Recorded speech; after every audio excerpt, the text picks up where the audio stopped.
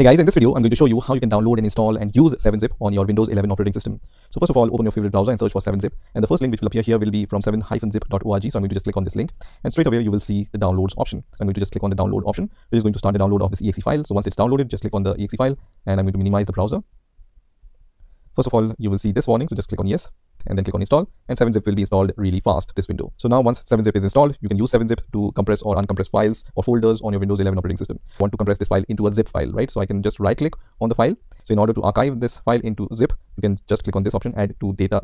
I will create a zip file. So I will just click on add to data.zip and it's going to create a zip file. You can see data.zip file is created here, right? So let me delete this folder and I will show you how you can uncompress this zip file using 7-Zip.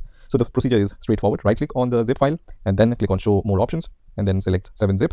And then there are many options here, right? So for extracting this zip file into the same folder, you just need to click on extract here. So when I click on extract here, the folder will be extracted in the same folder in which your zip file is present.